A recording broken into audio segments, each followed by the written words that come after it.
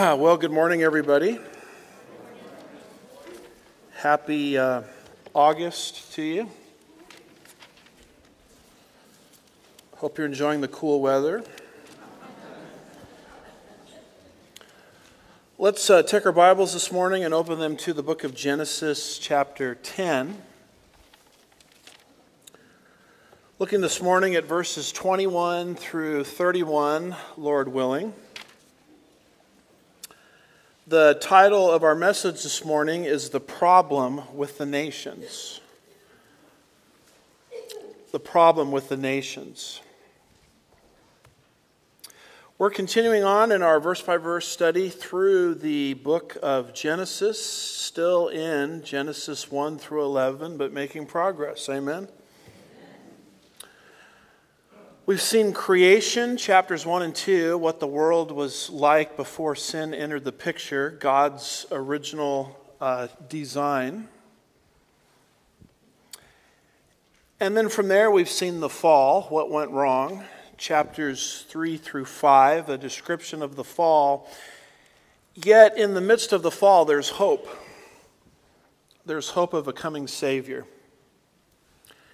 That Savior is announced for the first time in Genesis 3, verse 15. Keep that verse in mind because we're going to allude back to it today.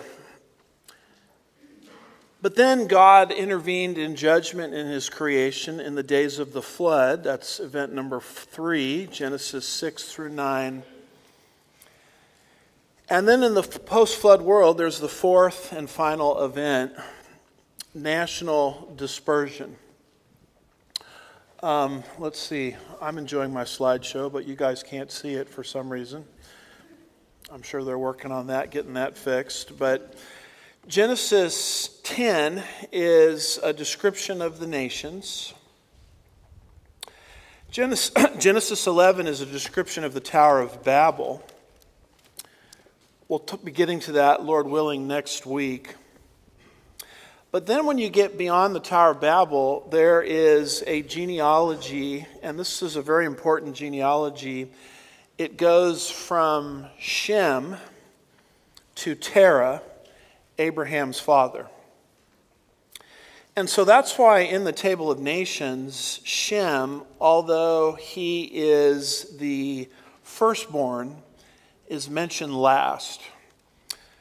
He's mentioned last because he forms a very nice link, if you will, into Genesis chapter 11, where that genealogy is given.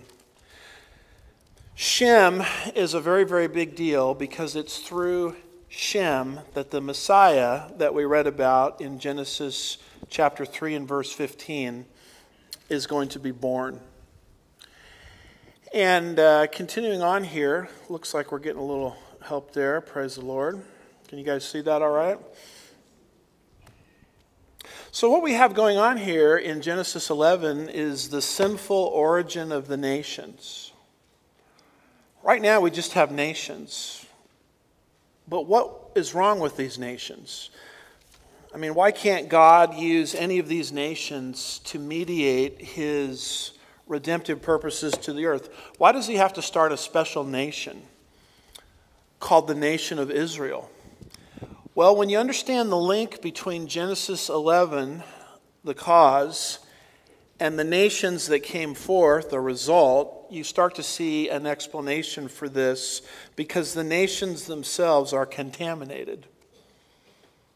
Because the nations themselves owe their existence and beginning to what happened at Babel. So whatever happened at Babel was exported into all these nations. And this is why God in Genesis 12 has to start a new nation. So how do you reach this conclusion? You reach this conclusion by understanding that Genesis 11, which caused Genesis 10, happened before Genesis 12. And that's heavy stuff right there, isn't it?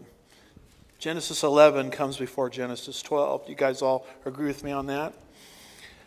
You can't understand the calling of Abraham, who then was named Abram, And the linkage between Shem's line and Terah, Abraham's father, unless you understand the contamination of the nations that took place at the Tower of Babel. So that's sort of the big picture. So we believe that Genesis 11 is the cause of the problem. Genesis 10 is the results. See, right now we're just given this list of nations. We don't know what's wrong with these nations. But we're going to see an explanation of that, Lord willing, beginning next week. Genesis 10, thus far, is just an example or a teaching on the nations emanating from Noah's three sons. The birth order is Shem, then Ham, and Japheth, but Shem is going to be mentioned last in this table, even though Shem is the firstborn, because he's the one the Holy Spirit wants us to keep our eyes on. We have to keep our eyes on him because the Messiah, the Messianic promise, is not coming through Ham's line. It's not coming through Japheth's line, but it's coming through Shem's line. So Shem is mentioned last, and that in our mind is supposed to link us to the genealogy at the end of Genesis 11, linking Shem to Terah, Abraham's father. So in Genesis 10, here is sort of an outline that we have been following. We've seen an introduction to the Table of Nations, verse 1. And then we saw Japheth's line, verses 2 through 5. You see there on the map where Japheth's descendants settled. Europe, and from Europe, ultimately North America.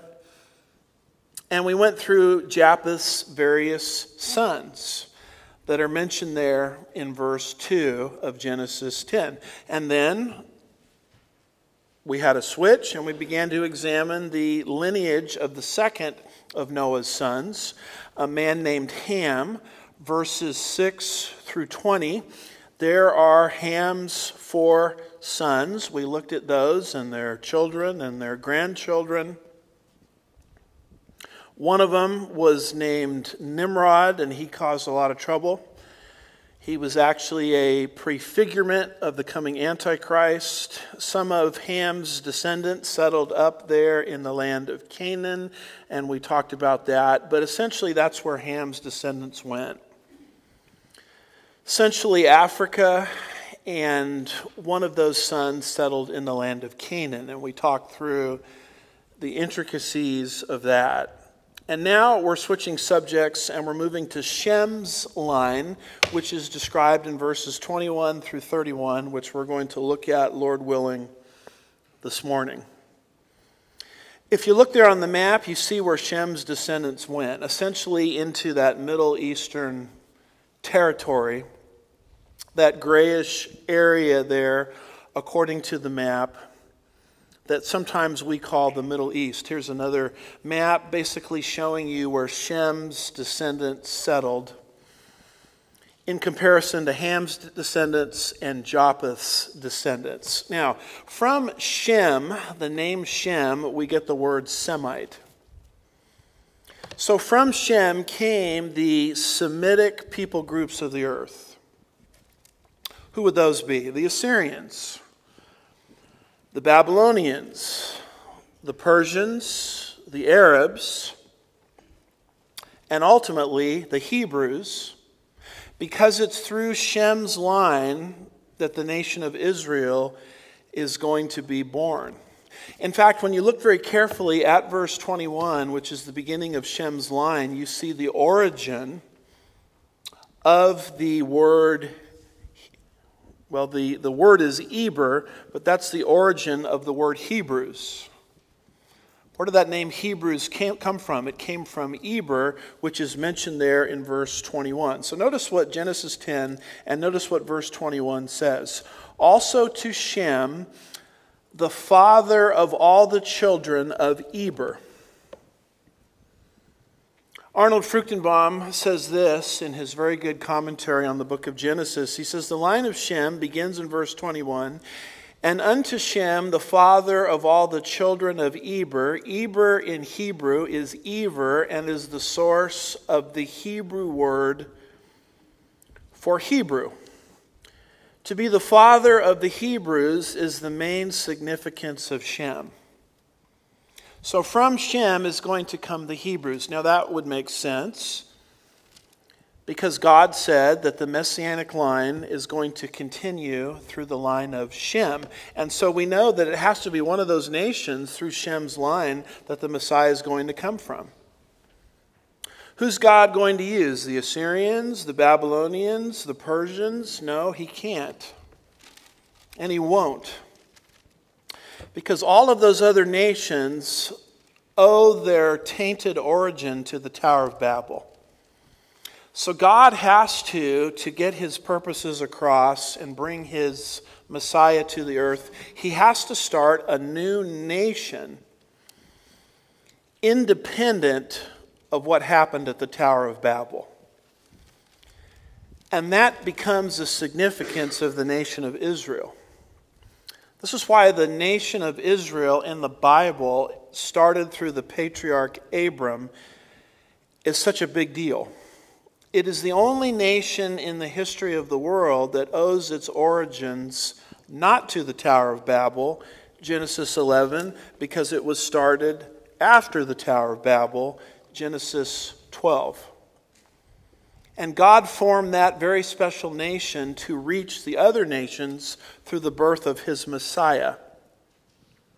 And that's why you start to see the origin of Hebrew there in verse 21 through Shem's line. You see, if you've been following with us through the book of Genesis, you start to see a tension building here. We know there's a Messiah coming. We know that as early as the fall of man, because the Messiah's coming is mentioned in Genesis 3 verse 15, where God said, I will put enmity between you and the woman, speaking to Satan, between your seed and her seed. He shall bruise you on the head, but you shall bruise him on the heel. Aha, there's coming one into the world who will take Satan's head and crush it. The issue is, well, through which nation is the Messiah going to come? Maybe he's going to come through the Egyptians. Maybe he's going to come through the Persians. Maybe he's going to come through the Assyrians. Maybe later in biblical history he's going to come through the Romans. And the answer to those questions is no, no, no, no, no. Why? Because all of those other nations have been contaminated by their origin, which goes back to the Tower of Babel.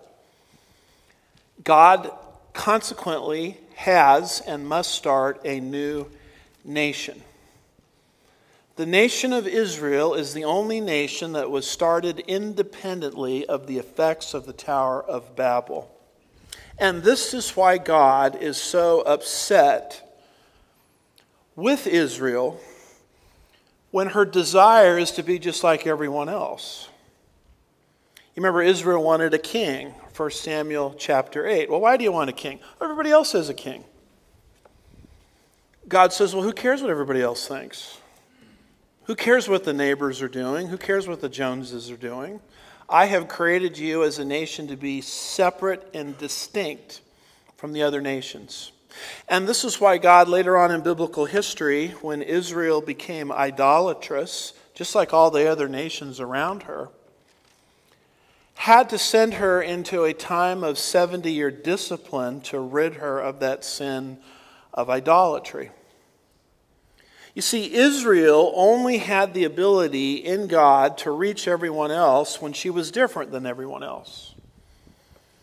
When she became just like everyone else, she lost her distinctiveness. Now, I understand that we as the church are not the nation of Israel, but we are a work of God, and the same principle holds true with us. We only have the ability to reach a lost and dying world when we look differently than the lost and dying world we're trying to reach. The moment the church adopts the same values as the world, and starts to look exactly like the world is the moment the church loses its influence to reach the world it's supposed to be reaching. This is why the book of James, chapter 4 and verse 4, calls the New Testament church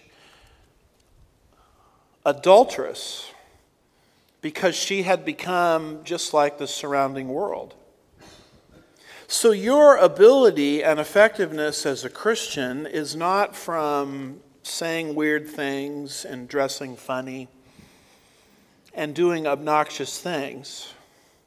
Your effectiveness as a Christian comes from the fact that your family members, your co-workers, see in your lifestyle a different value system. You're obviously marching to the beat of a different drummer. Somebody tells a dirty joke, they're in the office around the water cooler, and you don't laugh. Gosh, there's something different about her. Or something different about him. I wonder what it is. And that's the platform or the pulpit that the Lord is now giving you to reach all of these lost people in the office. If your value system is exactly like theirs, there's really no incentive for them to listen to anything you have to say. Worldliness causes the church to lose its effectiveness. It's the same principle with the nation of Israel. She had this mission, this messianic mission, to mediate God's blessings to the entire world, coming from the line of Shem. And yet when she became just like everybody else, she lost her ability to mediate these blessings. So if you've been tracking with us through the book of Genesis, we know that a Messiah is coming. We know that that Messiah came through the line of Seth, you might recall, Genesis 4, verse 25. Through Noah, Genesis 5, verse 29, but Noah has 3 sons, Shem, Ham, and Japheth. Through which of those 3 sons is the Messiah going to come from? And the answer is right there in Genesis 9, verse 26. The messianic lineage is narrowed at that point because it says, "Blessed be the Lord, the God of Shem." Aha! The Messiah is going to come from the line of Shem. He's going to come from those Semitic people groups of the earth. Now, as you continue on through the book of Genesis, we'll eventually come to Genesis 12, verse 3, where we learn the Messiah is going to come from Abraham, then Isaac, and then Jacob. Aha, he's going to be Jewish. He's going to be Hebrew. And by the time you get outside of the book of Genesis, Genesis 49 and verse 10, within Israel, there's going to be 12 tribes. You know exactly what tribe he's going to come from. From the tribe of Judah. And then when you factor in prophecies in the book of Micah, chapter 5 and verse 2, you're actually going to know what city within the tribe of Judah he's going to be born in. And all of this history is narrated for the benefit of the Hebrew race who had been in slavery for 400 years and had their history wiped out. They had their history revised by the Egyptians. And now that they're out of Egypt, this book, as penned through Moses, is going to be given to that group in its totality, reminding them of who they are in God. Don't be just like everyone else because you have a different calling on your life. Your job is not to be just like the Egyptians or the Persians or the Assyrians. And the same principle holds true for the church. Your job as a church, your job as a Christian is not to be just like everyone else. In fact, God wants to make you different than anyone else so that you can have a platform or a pulpit to reach everyone else. And if I just become like everybody else in terms of my value system, then I lose my effectiveness and authority as a disciple of Jesus Christ. You cannot reach the world by becoming like the world. It's your separateness from the world that gives you the authority to speak to the world. And this is why Satan is always trying to push the Christian or the believer into worldliness. worldly values because he knows it will neuter, it will destroy the effectiveness of your evangelistic efforts as a disciple of Jesus Christ. It does disturb me greatly to see church after church after church adopting the philosophy of the world.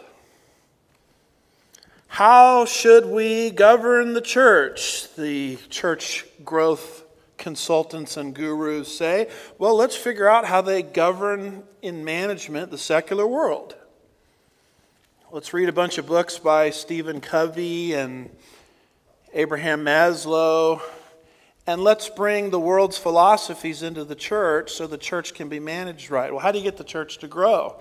Well, let's see how they make the organizations grow in the world. They come up with a business plan. They come up with a marketing mix. They come up with something that everyone wants to hear. Well, how should we counsel people in the church? Well, how do they counsel people in the secular world? They buy into Freud, Skinner, Jung, and let's counsel people based on humanistic psychological principles because that's what works in the world. And eventually you become so worldly that there's almost no distinction between your value system and the world.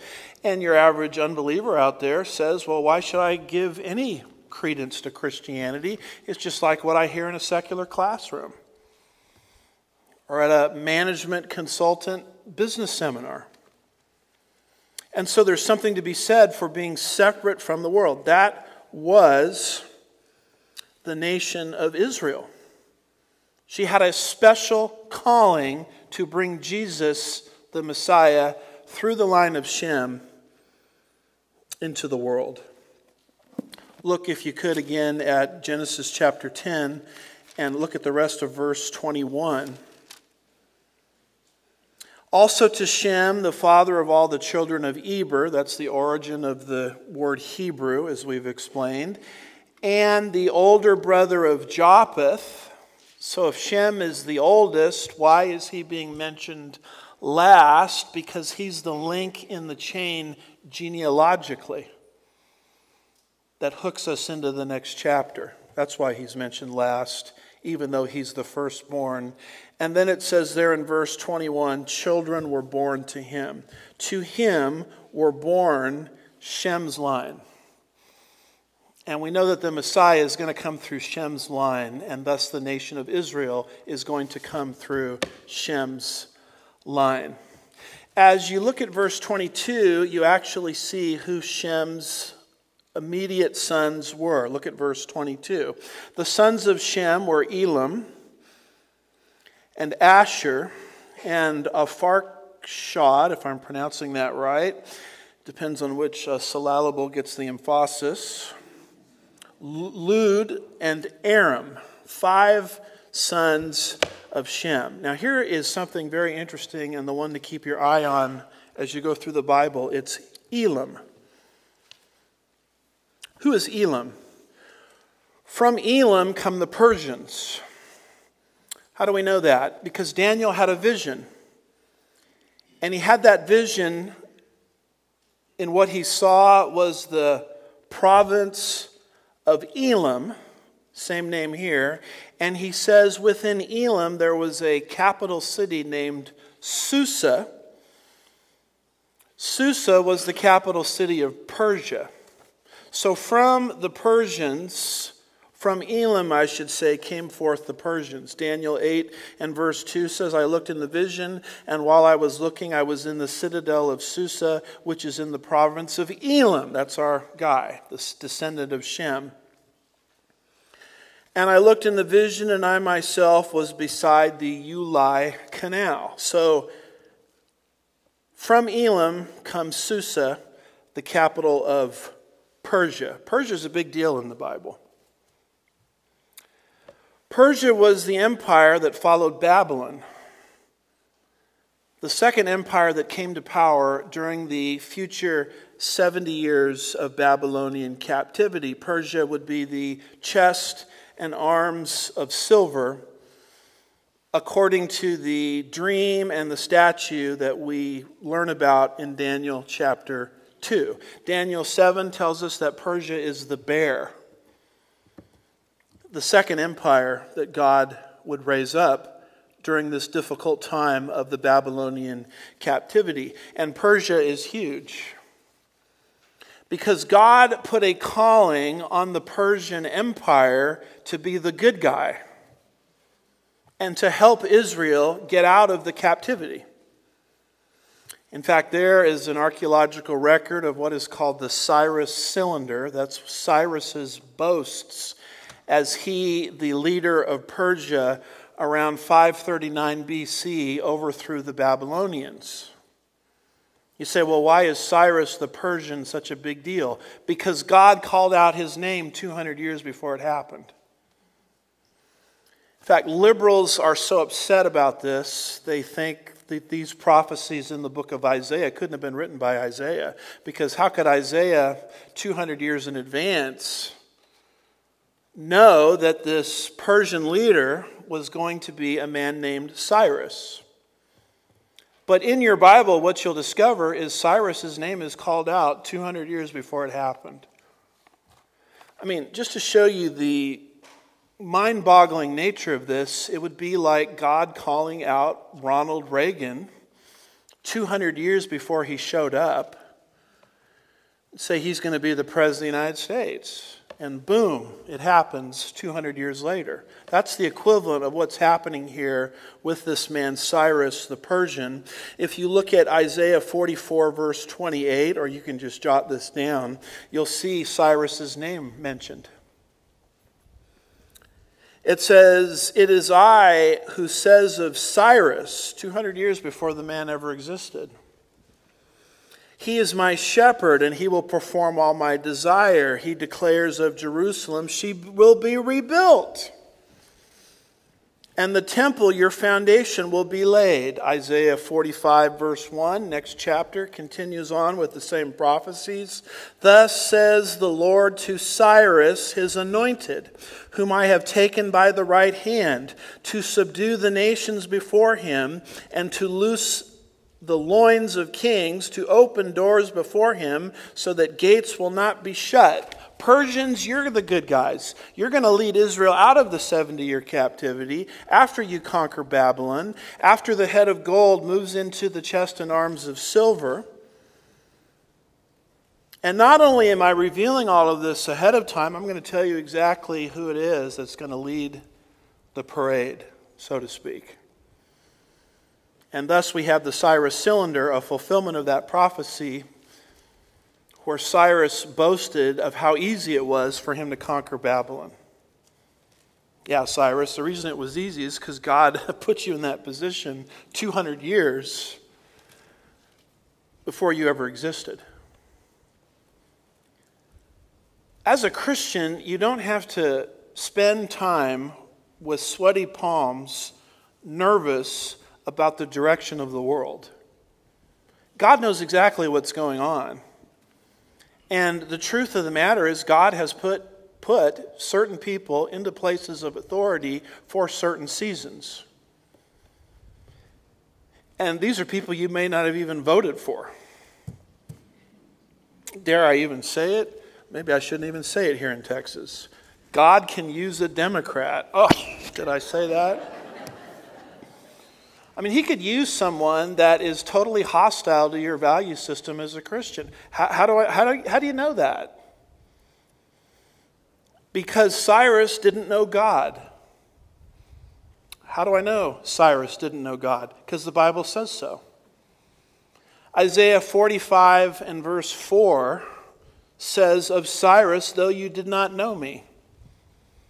And yet, what does the Bible teach? It teaches that the king's hand is, or the king's heart, I should say, is like water in a watercourse. Proverbs 21, verse 1.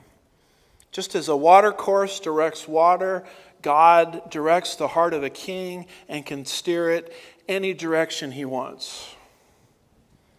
Rather than being upset and being fearful over the condition of the United States government, maybe we ought to go to prayer. Say to ourselves, well, God, you allowed all of these things. And you're in control. And I pray that the perfect will would be executed. your perfect will would be executed, whatever it is, in the current administration. I mean, doesn't the Bible tell us frequently to intercede for those in positions of power?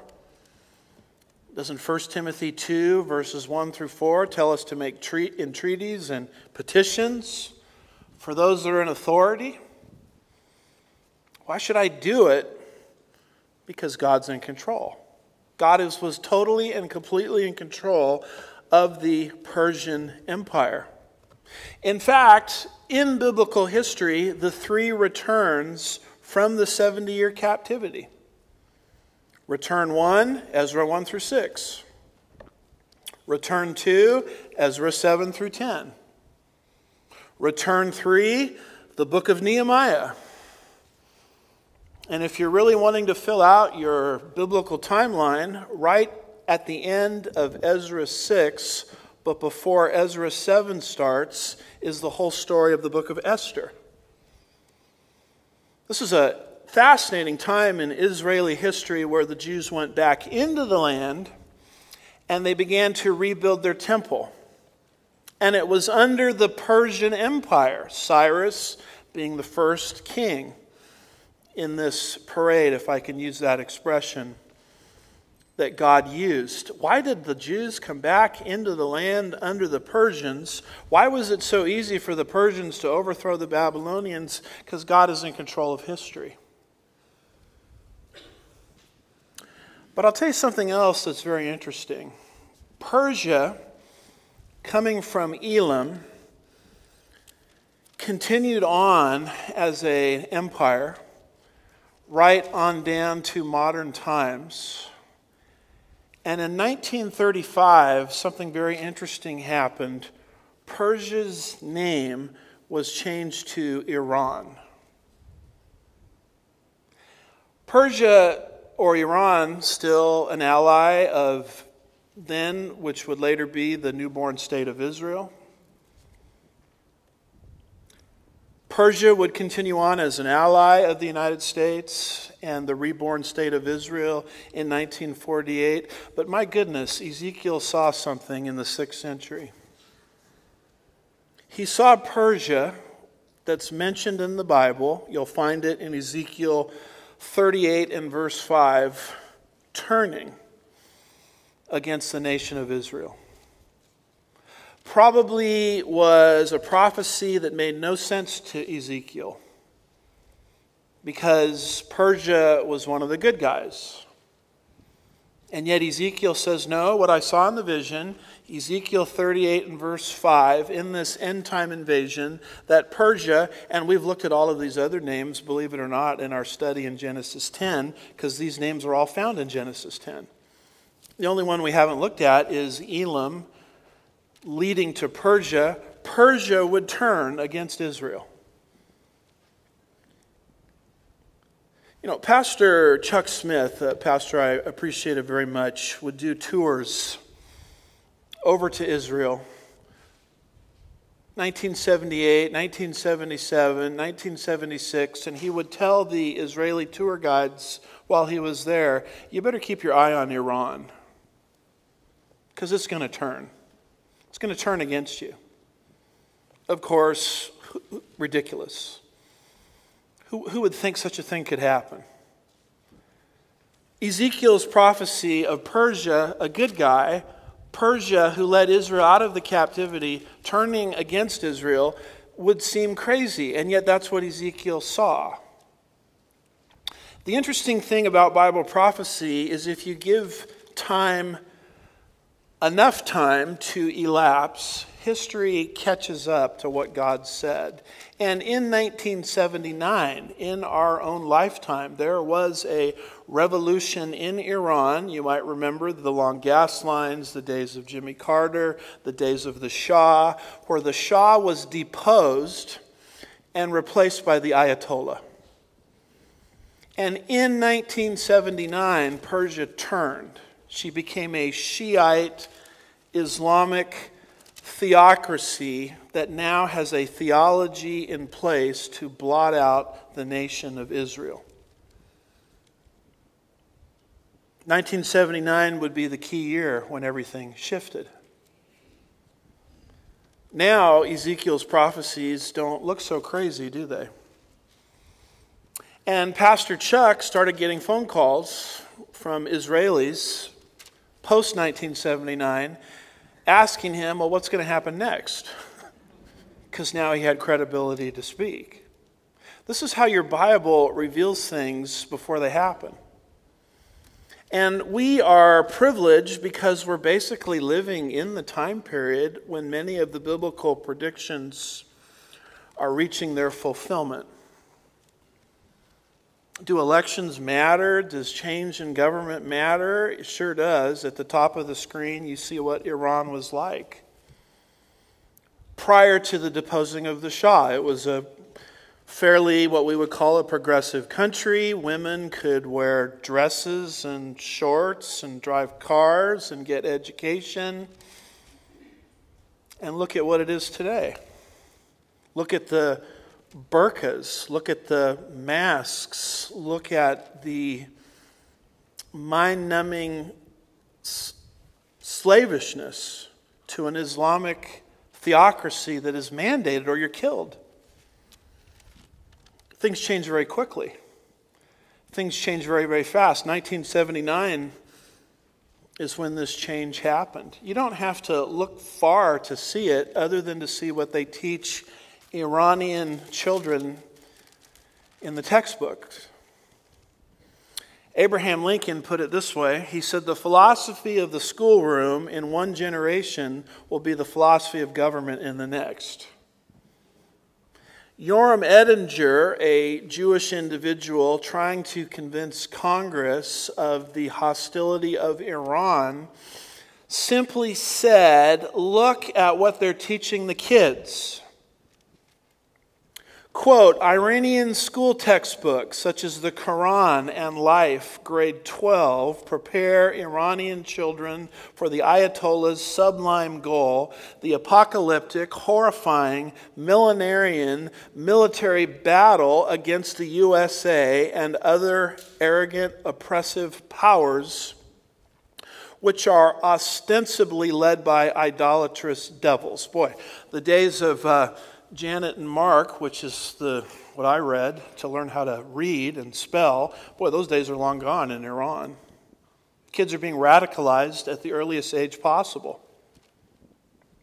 While the Savior, the infallible, immortal, divinely ordained, and eventual global leader, the Mahdi, has not yet surfaced, yet Iranian children are taught that the battle is already raging throughout the world, awaiting their sacrifice.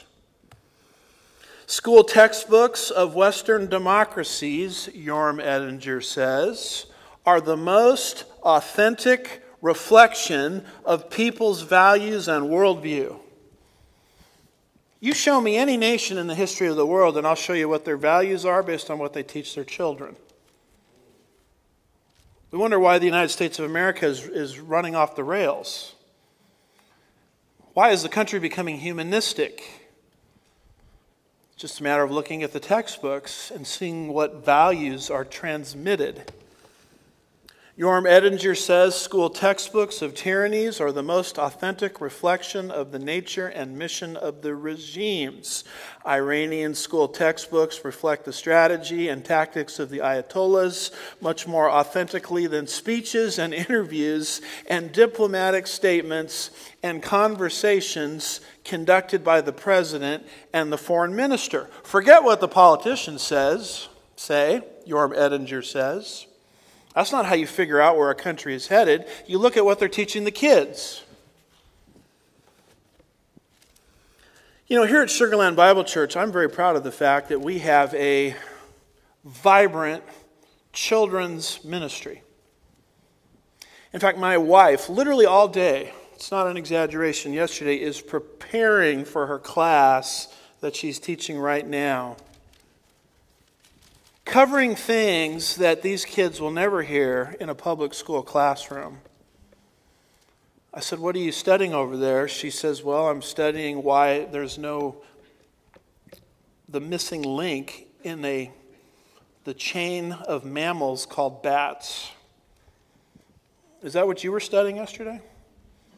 Gee, I'm looking at all of that vertebrae, and a lot of it's over my head. I'm trying to communicate to these kids that there's no missing link.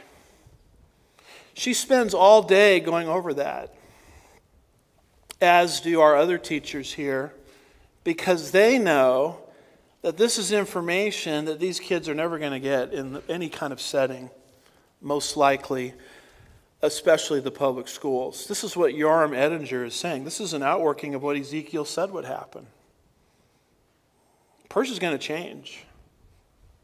And you're seeing it today, right down to what they teach in the classroom. In fact, you're seeing Persia allied with Turkey and Russia, exactly what Ezekiel said, to invade the land of Israel. Ron Rhodes says the unique alignment of nations described in Ezekiel 38 and 39 has never occurred in the past, but is occurring now. It's not just watching these nations change that's the interesting thing.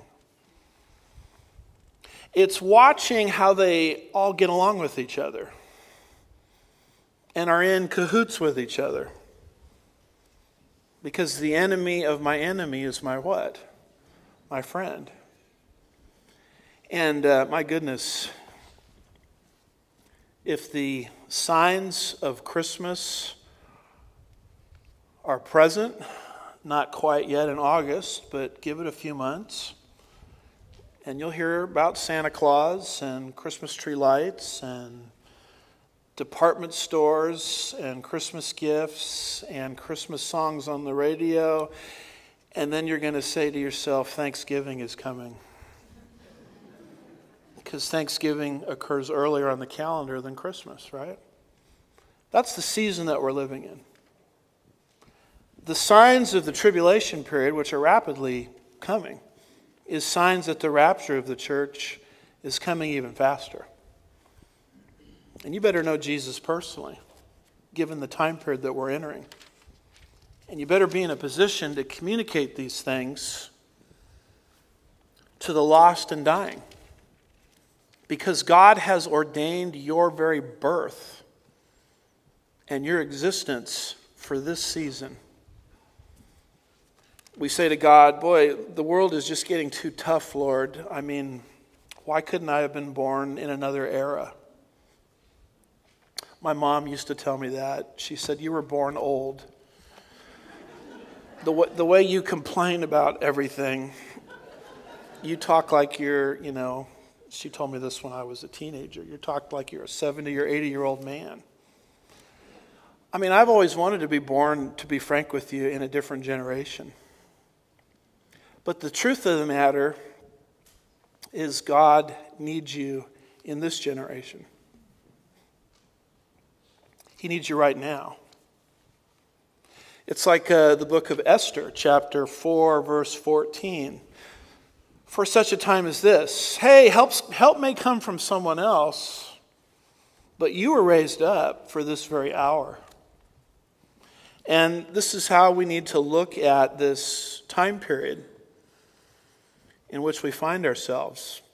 Another son of Shem is Asher.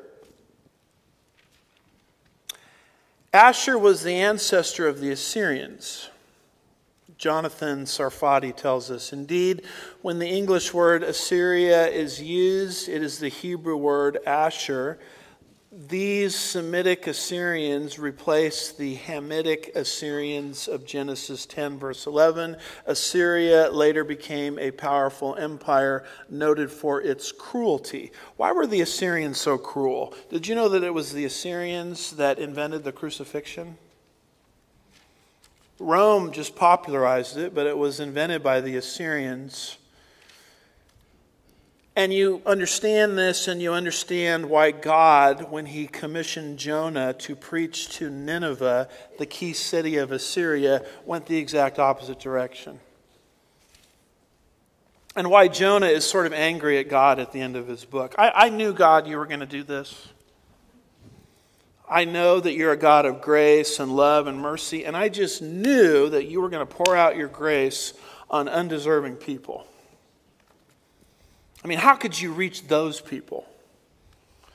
Not understanding that all of us, Jonah included, would have nothing from God if he hadn't first extended his grace to us.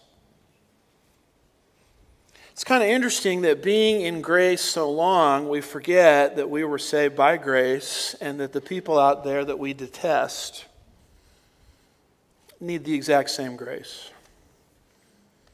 And it was Nimrod, you remember from our prior studies, that following the confounding of the language was pushed up into Assyria, building his empire not just in Babel, but in Assyria as well. And this is the biblical background for why the Assyrians were so wicked. Why did God use the Assyrians to disperse the 10 kingdoms in the north in 722 BC? Because they were wicked to the bone, and yet God loved them and wanted a relationship with them. You come to verse 23, and you come to this man Aram. Aram is sort of interesting because Aram is going to have 4 sons. Don't panic, I'm not going to talk through every single son. But notice, if you will, verse 23. I'm just bringing the ones to your attention that are highly significant in terms of interpreting the rest of the Bible. It says, the sons of Aram were Uz and Hul and Gether and Mash. You recognize this one here at the top? Uz or Uz? Isn't there a book of the Bible that takes place in the land of Uz? The book of Job. That's generally where people think, can't be dogmatic on it, where this land was. Job chapter 1 verse 1 says, there was a man in the land of Uz whose name was Job, and the man was blameless and upright, fearing God and turning away from evil. Did you know that the book of Job is the oldest book of the Bible in terms of the date when it was written? It doesn't record the oldest events. The book of Genesis does that. But the book of Job will predate the book of Genesis by at least 6 centuries. 5 to 6 centuries before Moses penned the book of Genesis, the book of Job was already on the books. The very first book that God inspired. What does the book of Job deal with? It deals with something that bugs every single one of us: suffering. God, if you're a God of righteousness, and God, if you're a God of love, what sense can we make of this suffering that I am experiencing and that those around me are experiencing? That is a question that plagues people from cradle to grave. I mean, that one really bothers us. So-and-so loves Jesus, and look at how badly they're being treated. Look at how badly they're being persecuted. Lord, I'm trying to live for you, and I've got everybody coming against me. What's the deal, Lord? And the Lord says, well, that's why the book of Job is the first book I wrote. I knew you would struggle with this. I knew this theodicy of human suffering would be on your minds perpetually. So 6 centuries before the book of Genesis was penned, there it is in the book of Job. You want to know about suffering and the sovereignty of God and why the righteous suffer in this life? Read the book of Job. The book of Job takes place in Uz, one of the 4 sons of Aram. And then there's this son here of Shem, a man named Arphaxad, if I'm pronouncing that right. And look, if you will, at verse 24 of Genesis 10.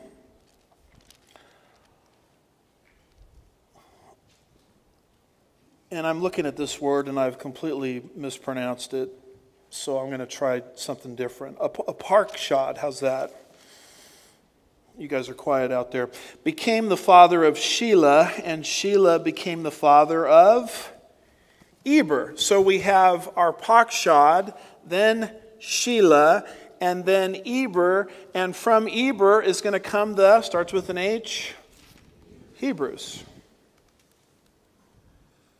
And then you go to verse 25 and you learn that Eber, who's a generation removed from Arpachshad, has two sons.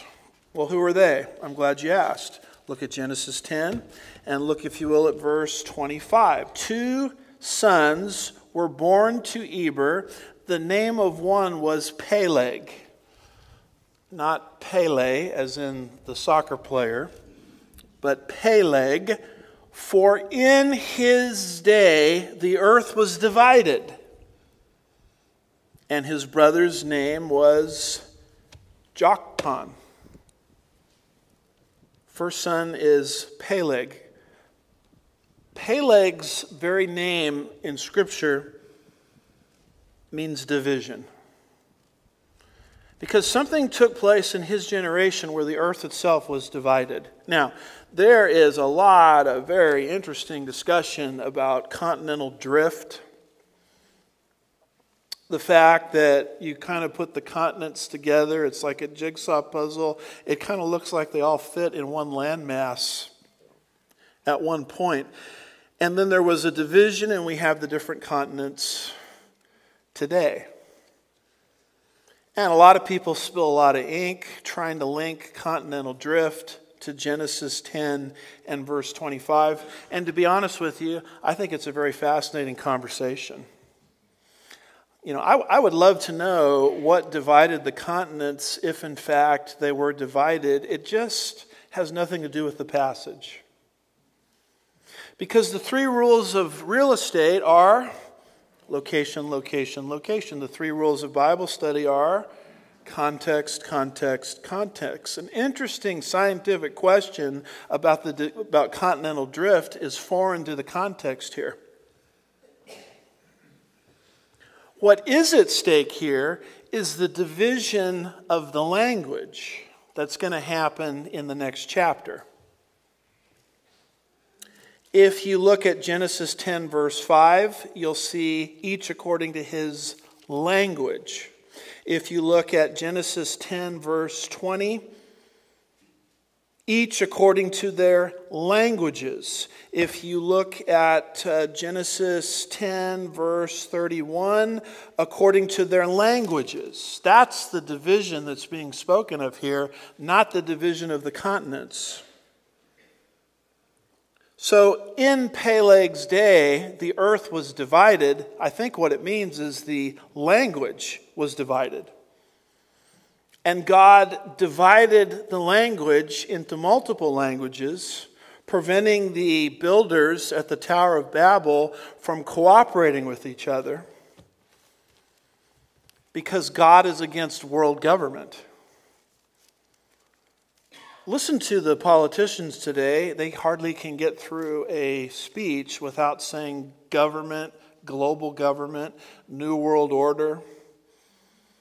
In fact, my friends in Australia tell me that in a section of Australia, they sent me the news article, that the government official there put them again under a severe lockdown and basically said, get used to it, it's the new world order. Man, in his lostness, has always thought if he could sort of put together a new world order, that would fix the world's problems. And you see in Genesis 11 that God was against it. That should shape your view of globalism. One worldism. You don't want one worldism unless the right ruler is ruling. And that won't happen until Jesus rules planet Earth from Jerusalem on David's throne. Until that happens, I'm not interested in being part of a new world order. Arnold Fruchtenbaum says the name of the one was Peleg, for in his days the earth was divided. The name Peleg means to divide. Some identify this event with continental drift or the continental divide. However, contextually, it more likely refers to the language division of the Tower of Babel judgment. This means that the confusion of tongues occurred in Peleg's lifetime. Henry Morris, lengthy quote here, says the same thing. Leupold, in his commentary on Genesis, says the same thing. Even my friend John Calvin got this one right. See, Calvin was living in the 16th century, and he wasn't really concerned with all of these scientific type issues that we think about today. And he says this, "For after he, Moses, has mentioned Arphaxad as the third of the sons of Shem, he then names Peleg, his great-grandson, in whose day the languages were divided. The second son of Eber was a man named Joktan, and Joktan has 13 sons." Verses 26 through 29, which I am not even going to make an attempt to read. That's your outside reading. You go down to verse 30, and it sort of gives you the territory of the sons of Joktan. And it says in verse 30, "Now their settlement extended from Mesha as you go towards Sephar, the hill country of the east." Boy, so much intricate geography mentioned here. You get the feeling that this actually happened. I mean, if Google Maps were available in this time period, you get the feeling you could get out the Google Maps and see exactly where these places are. That's the mind-numbing detail in your Bible. You look at verse 31, and it says, "These are the sons of Shem according to the families, according to the languages, by their lands, according to their nations." So something happened that divided the earth tribally by family. Divided the earth linguistically by language. Divided the earth territorially according to lands, and created the modern nations. What was that event? You get the answer in Genesis 11. Genesis 11 is the cause. Genesis 10 is the results. You come to the very end of the chapter, the conclusion, and you have a chapter summary. It says, "These are the families of the sons of Noah according to their genealogies by their nations. And out of these nations were separated on the earth after the flood." What we have seen here, believe it or not, are 70 nations. Nations that are key to Israel's past as she interacts with them, and Israel's future. And you would have no knowledge of where these people groups came from without Genesis 10. I mean, in a book about beginnings, beginning of the universe, beginning of life, beginning of man, beginning of marriage, beginning of evil, beginning of clothing. Why did you guys wear clothes today? I mean, it's hot. You could have come in here without clothes on. Why do you do that? Genesis tells you why. And it spares the rest of us of a lot of other things. Where did religion come from? Where did salvation come from? Why are there languages? Where did government come from?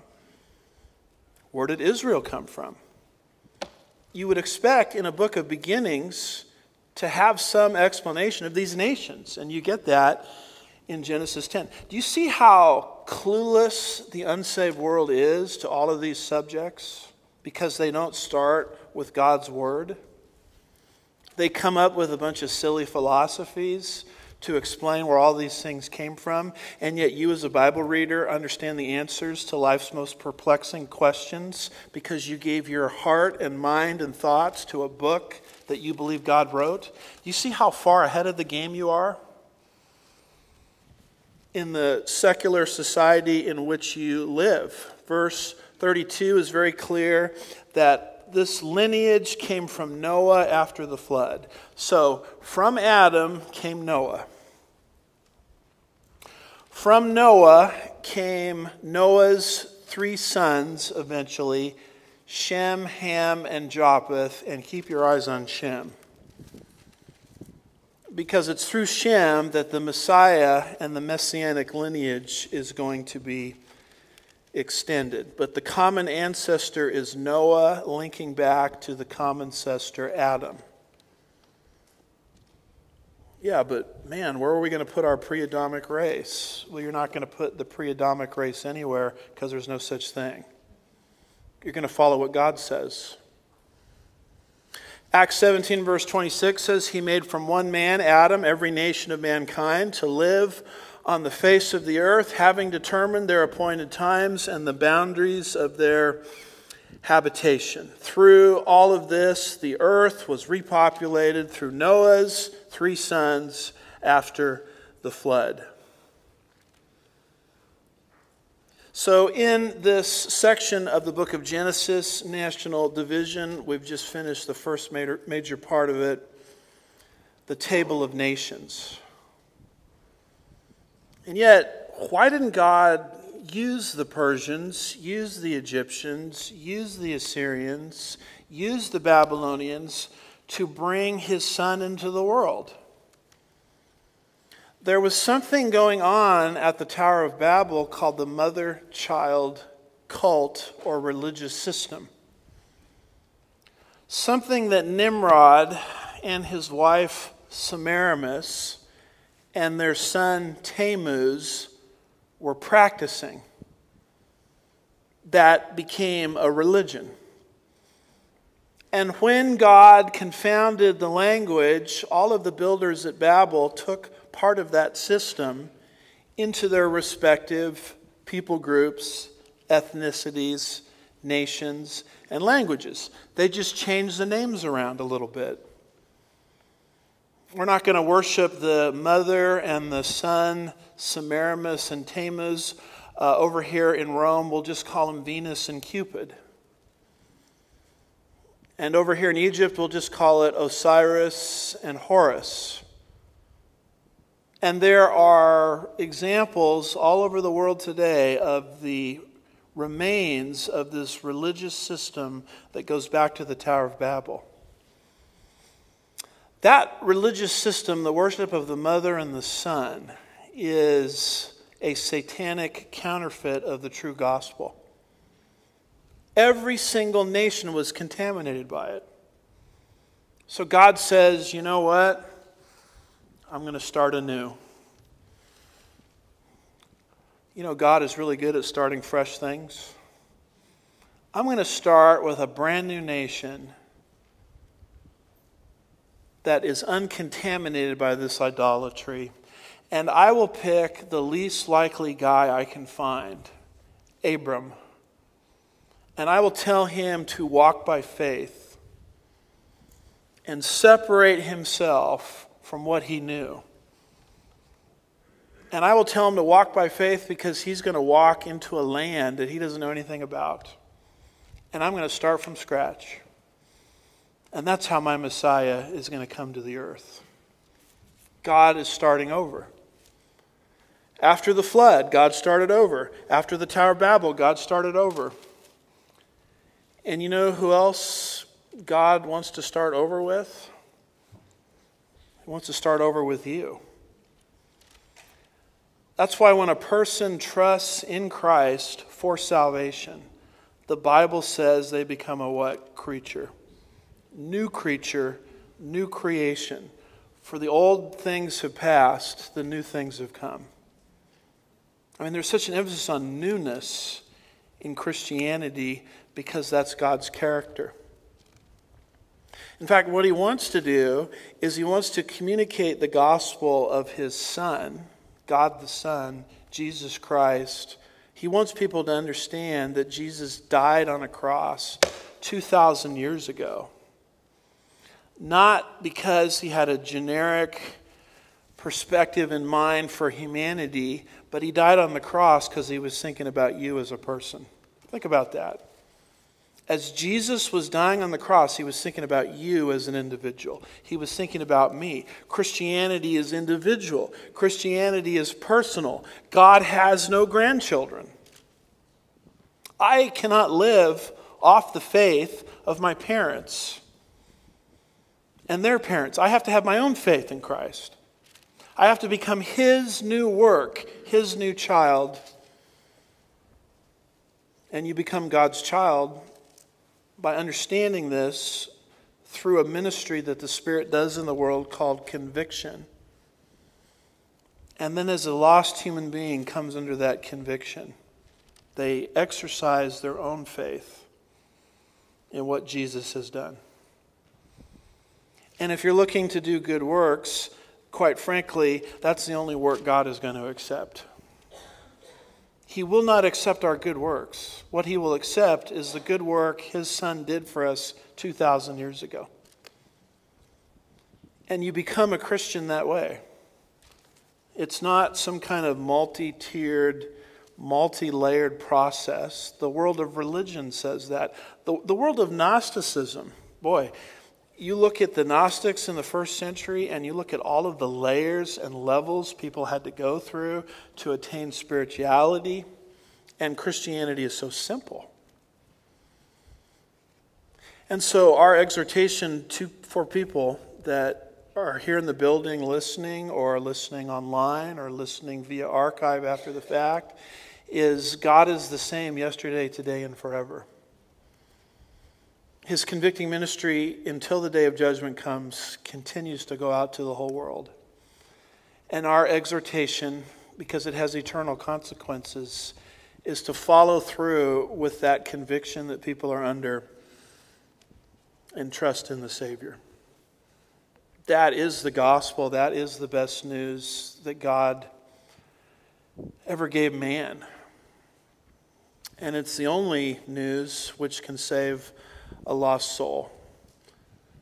So wouldn't it be great in a book of new beginnings to receive the ultimate new beginning from God, which is salvation itself? If anyone has questions about it, I'm available after the service to talk.